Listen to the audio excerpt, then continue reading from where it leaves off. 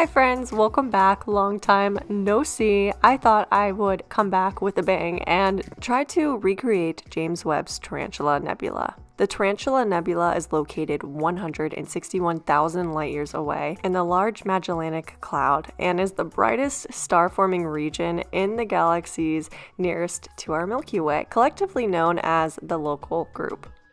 Now, I'll talk about the nebula a little later in this video, but let's talk about the products I will be using for this painting. So I've got my Brilliant Blue, I've got my Titanium White by Basics, my Cadmium Red, I hope I'm saying that right, my Deep Yellow, and my Raw Umber, both by Artist's Loft. So to start this painting, I already painted my canvas black in a heavy body black acrylic paint, and then I outlined the sections where the white nebula would be in the image because I felt like that was the most important part, was getting that shape down because it's the most prominent thing that you see. So forgive me for not showing me doing the outline, but I totally messed up doing this because I decided to use black permanent Sharpie. Learn from my mistakes, don't do this, because after I started painting on the white, I realized that acrylic paint does not cover Sharpie. It just leaks through. So I ended up having to make the white sections of the gases a lot whiter than I anticipated it being, and it looked very vibrant.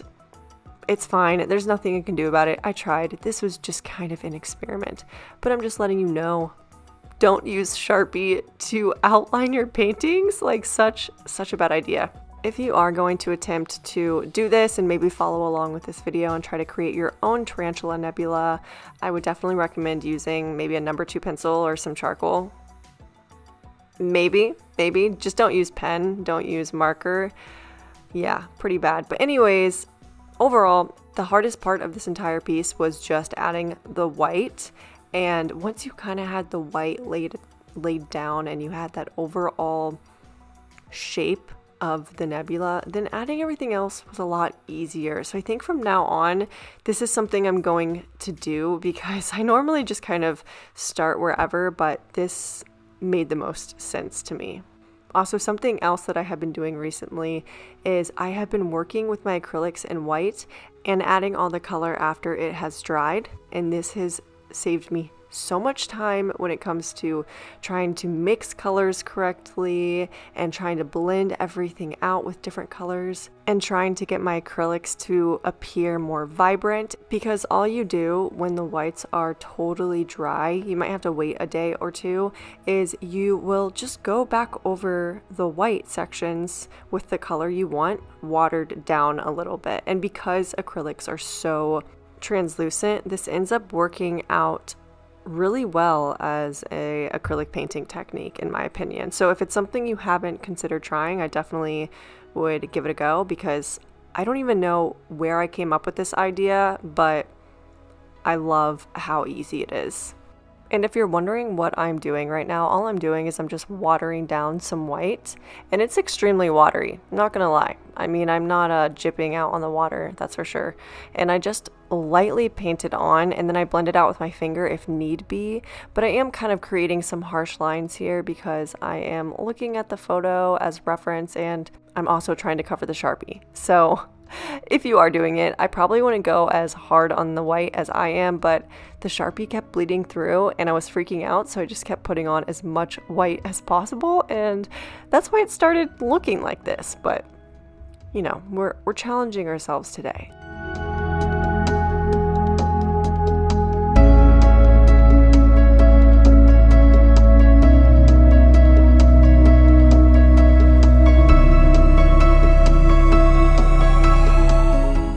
That being said, this is going to be a really difficult painting for me to achieve because, as you all know, if you've been following me a while or stay tuned with me on Instagram, then you know I don't really paint anything that's realistic because it's extremely hard for me, and it's also just not what I'm passionate about doing. But sometimes an image comes along like this, and you say to yourself, if you're an artist, you're supposed to challenge yourself. That's what artists do, right? So that's what I'm gonna attempt to do today.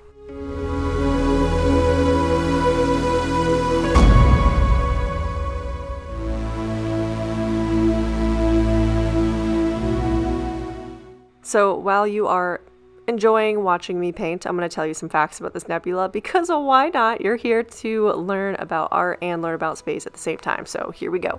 The nebula has been of special interest to astronomers studying how stars form, and this is because the nebula has a similar type of chemical composition as star-forming regions from when the cosmos were only a few billion years old, thus offering an insight into how the stars formed in the deep cosmic past.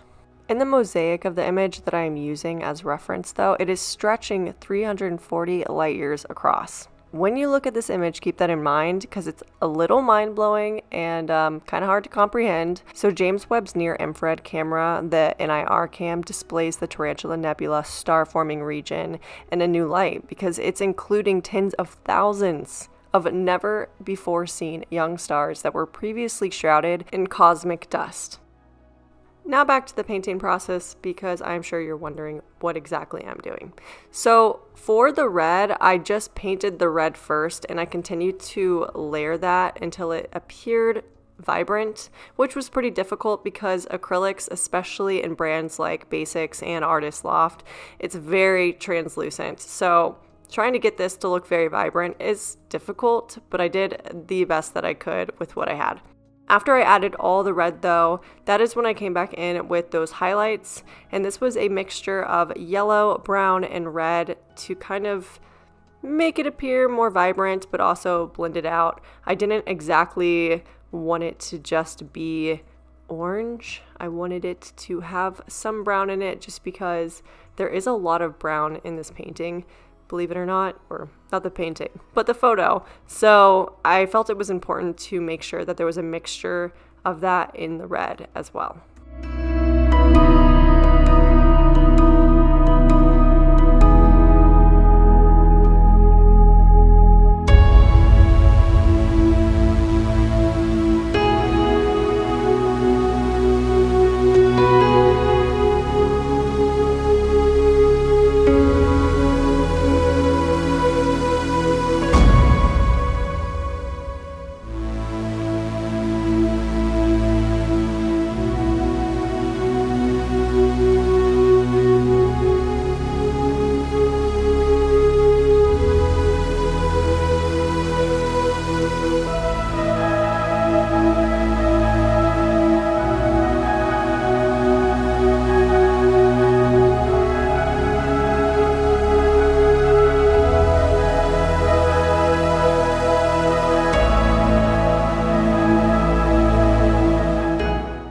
For my highlights, I used a number 2. I think this is called a liner brush, or I don't know, kind of like a detail brush. And all I did was just dip it in red and orange, water that down a bit. I added some white in there too. And then I just painted some little tiny lines, and I did this a lot of times. It was so intricate and it took a really long time to do this, and in the end I ended up covering up those pieces to try to make it look more blended out, but I just felt like it was something that needed to be done because if you look at the image, there's a lot of really high detail that's in the red area and it looks similar to this, so I just tried to replicate that as best as I could.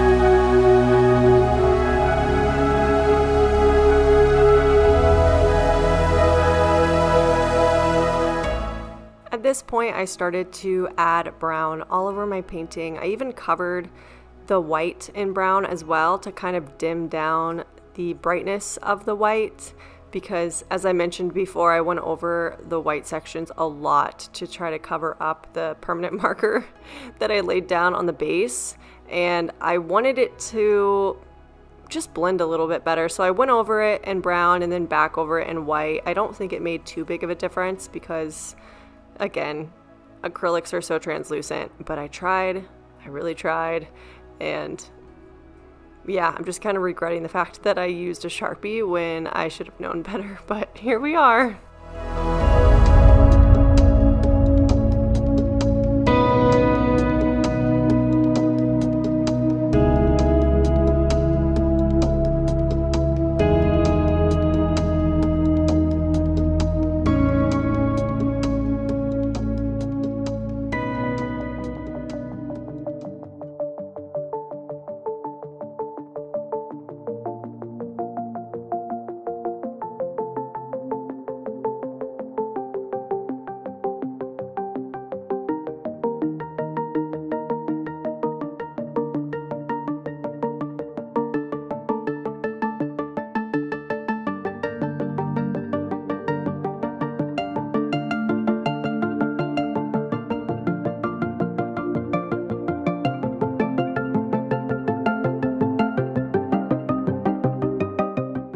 So since I am moving into painting the stars, I thought I would talk about it because this is something that is brought up a lot when you look at a James Webb image because the stars look so different.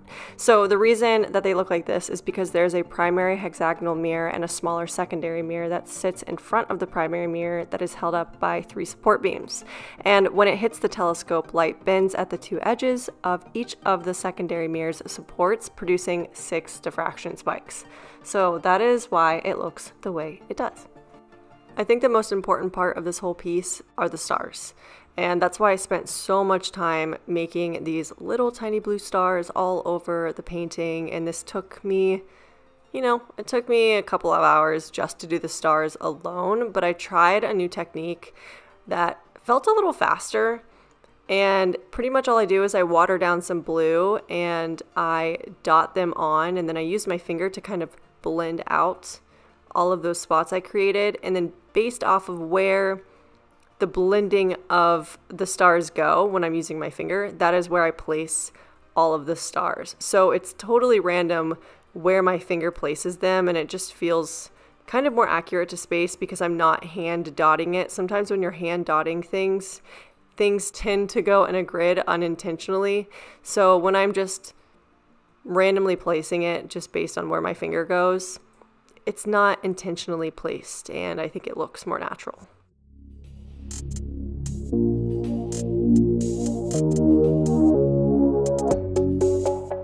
For my last steps, I just went back over a lot of different areas in a very watered down white paint, and I added some streaks kind of randomly everywhere, and I did this to make the rest of the painting look a little more clouded because that white was so overpowering, and I think it helped a little bit. And after about 4 hours of working on it, this is how it turned out.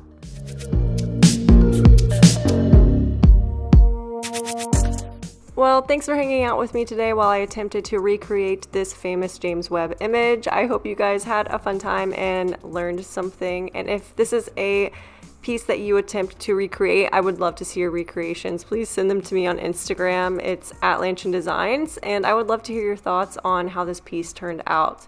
So I will see you guys in the next one. Bye!